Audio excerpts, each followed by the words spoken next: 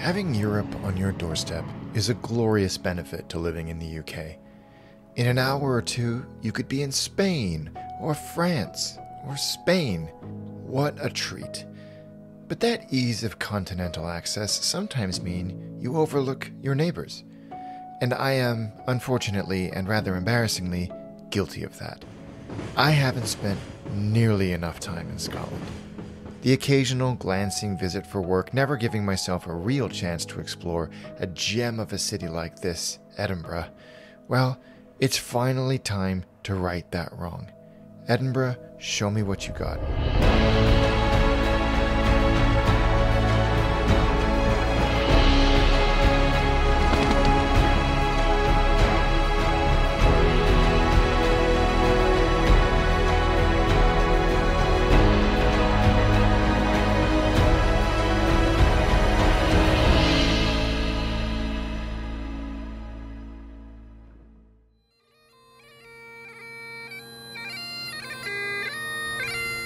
Scotland is actually a place that I have family connections to, and not in one of those weird, I've lived in Des Moines for 6 generations, but I'm actually Scottish. My grandfather was Glaswegian, born and bred, thick accent that I could barely understand as a kid, so I feel an affinity with this place, if not a sense of identity. But it is spectacular and welcoming and wonderful, and this is actually the first time I've been here properly, but it has felt, in a weird way, very, very familiar to me.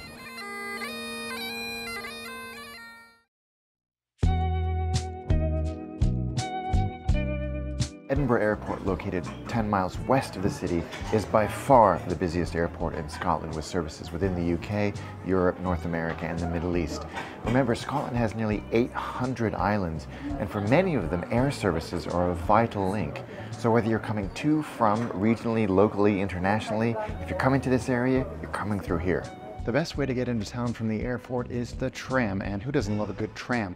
They run every 8 to 10 minutes from right outside arrivals, and the 30-minute journey into town will cost you £7.50 for a single or £9.50 for an open return. So not the cheapest in the world, but what price convenience these days. You need to buy a ticket before you get on the tram, but there are ticket machines right at the tram station that accept debit and credit cards and cash, but they do not give change.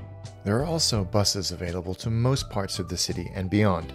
Lothian buses operate 4 routes to the city from the airport.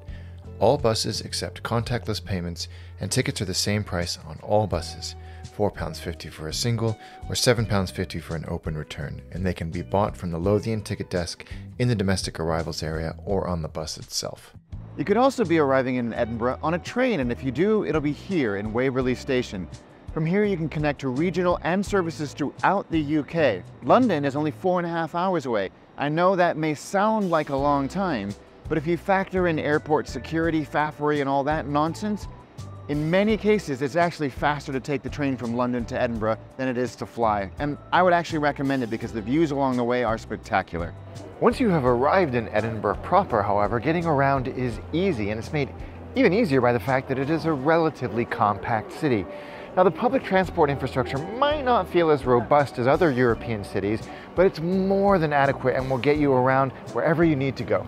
Buses are the main form of transport in Edinburgh. Now, all buses have tap-in contactless card readers, so you get on the bus, you tap in, and you're good to go. You have the added benefit of a £4.80 daily cap, so after 2 journeys, everything else is essentially free. Now, you can buy a £5 daily ticket, but let's be honest, why would you? Why not just tap in and enjoy that sweet, sweet daily cap, as the kids say? It's worth noting that if you do decide to buy a day pass for the bus, you can also use it on the trams, except for the airport stop. They always get you with stuff like that. But as I always say, the best way to explore a city is on foot, and Edinburgh is perfect for that. It's a small, compact city, lots of pedestrianized areas, and many of the key sites are within just a few minutes' walk of each other. That being said, a lot of cobblestones, quite a lot of hills. In fact, the route on Princes Street up the mound towards the castle, it's gonna take a little bit of effort, but it's absolutely worth it for the view. There's a strange disconnect between Scotland's reputation or stereotype, both abroad and in the UK, and reality. The reality is, this is quantifiably the safest big city in the UK, and you can feel it. So I don't think you need to take any other precautions than you wouldn't ordinarily take when you're visiting a new place. So keeping your valuables in sight and taking care on public transport. You don't need to do anything else beyond that, despite what Saturday Night Live might have told you. Firebombs, pro and con. Pro! This episode of Attaché is sponsored by Soundcore by Anchor.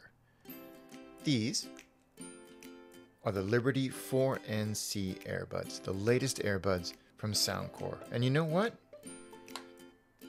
They're pretty freaking awesome. My favorite feature is the adaptive noise canceling. What does that mean? Well, when I'm traveling, which is basically all the time, and I'm on public transport or walking through a busy city or on an airplane, the noise canceling actually adapts to the environment. In fact, they can reduce noise by up to an industry-leading 98.5%. And with studio quality sound and phenomenal battery life, complete with wireless charging, they are the ultimate travel companion. So, do Attaché and yourself a favor, click on the link below, grab a pair, and shrink the noise wherever you go with the Liberty 4NC from Soundcore.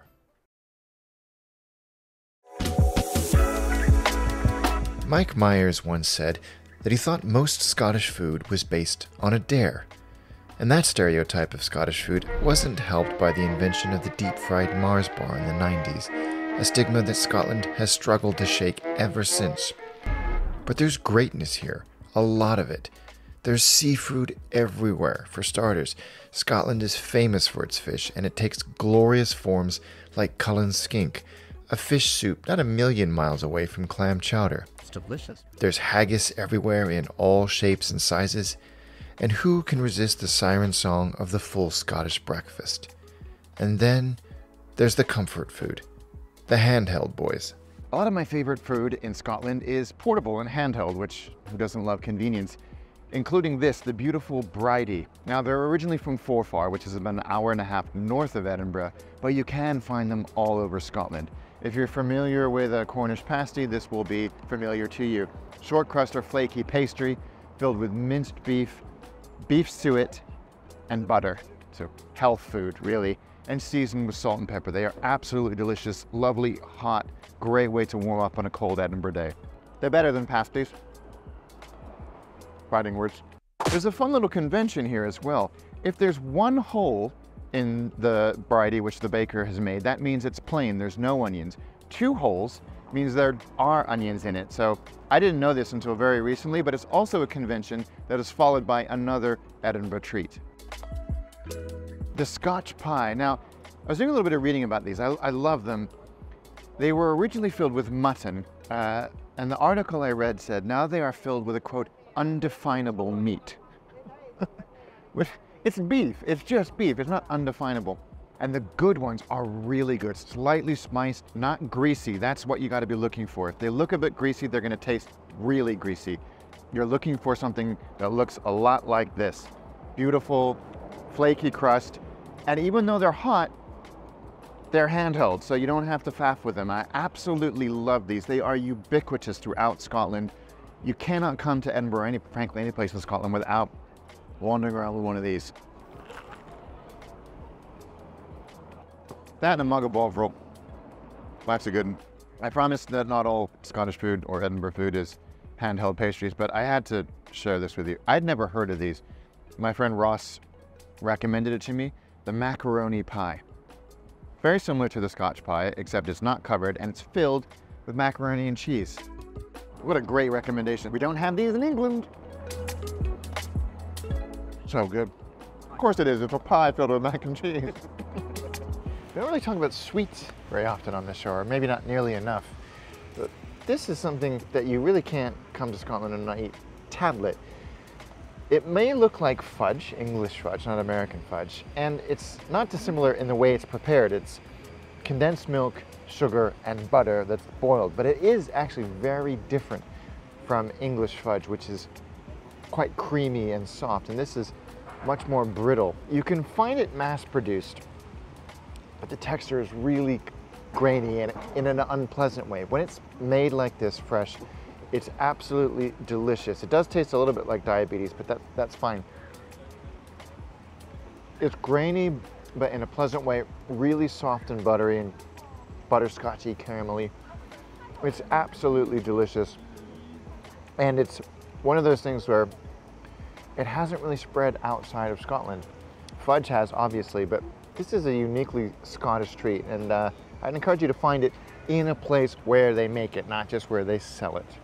And with that homegrown ethos firmly in mind, combined with a sugar high rivaled only by that of a Quickie Mart squishy, we literally sprinted the Royal Mile for a wee dram, as the locals might say. There's a whiskey up there for everybody. You know, it might take us 3 or 4 drams to find it, but we'll get there for you. Kyle of the venerable Scotch Malt Whisky Society was kind enough to distill the key facts about whiskey for us. Distill. Get it? I give up with you people. So the kind of tagline is to create the world's most colourful whiskey experiences. One of the things that strikes you as soon as you look at this is all the labels are of the same template. So there's nothing that identifies the distillery or anything else, which I suppose is exactly what you're talking about. Yeah. You're focused on what it tastes like, not anything associated with where it's from or who made it or how it was made necessarily. Yeah.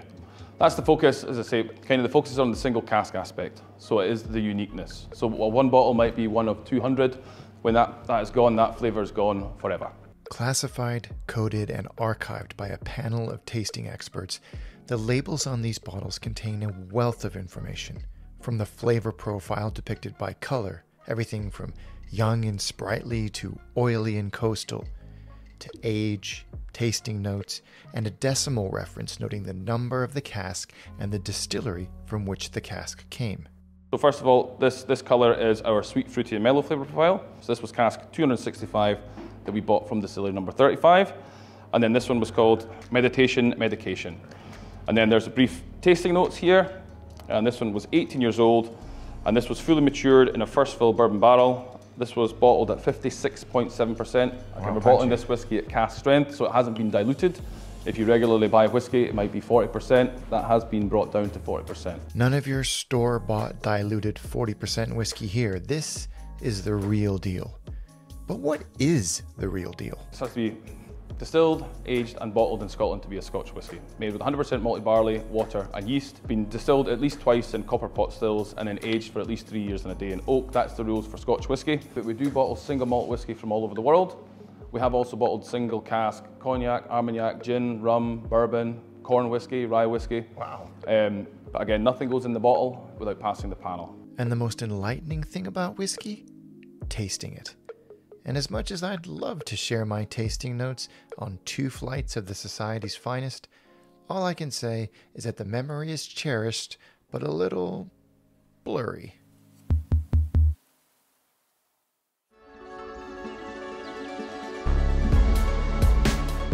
We are in Scotland, and Scotland is part of the United Kingdom, so you will be using the pound sterling as your currency while you are here. But there is an interesting twist here.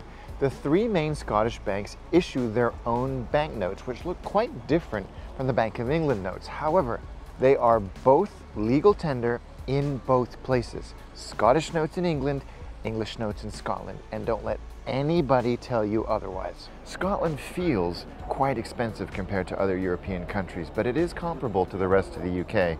Here in mid-2023, due to various economic and geopolitical shithousery, things are expensive. There's price creep in every sector you can imagine, especially food and drink. So eating out feels really punchy. And on that note, let's do the rundown. A cup of coffee will cost you around £3. A pint of beer will cost you around £5. And for the most reliable indicator of a nation's cost, the good old Big Mac, you're gonna pay £4.09, or around $5.10 American. Let's talk about tipping. We rarely talk about tipping in Europe, especially in the UK, because it's really not a thing. However, in bigger cities like Edinburgh, you are increasingly seeing service charges of around 10 to 12% added to your bill. If you see that, you really don't need to add anything else in terms of a tip. But if you feel like rounding up to the nearest pound at a coffee shop or in a taxi, it will be appreciated, but certainly not expected. Let's talk about paying for things. My fellow Americans, this is for you. For the vast majority of transactions, you're just going to tap your credit card or debit card on the reader and be done with it. The limit was raised to £100 during COVID, and if you're using Apple Pay, Google Pay, any of that stuff, there's no limit, so tap away. If it is over 100 on your card, you will need to insert it, type in your PIN number, and then that's it. There's no signing necessary, unless, of course, you don't have a chip and PIN enabled card, which you will need to sign, but that's increasingly rare, so let's try and keep things a little simple. I don't know if I feel Scottish or not. It's hard to say when I wasn't born here and frankly haven't spent much time here either. All I know is I love haggis and I cry when I hear the bagpipes, so that has to count for something. But roots or not, I can say with certainty that Edinburgh has my heart. What a beautiful, energetic city. Yes, it can be a little on the touristy side, especially in the height of summer, but you know what? Somehow, that actually adds to this city's charm. I don't know how, but it does. It's like their and my awe and delight is transmitted. Like we're all joined in a collective sense of comfort and enjoyment, even just for a moment, as we slide through cobblestoned passageways. Or maybe it's the whiskey, I don't know, but whatever it is, it's working, and I cannot wait to get back.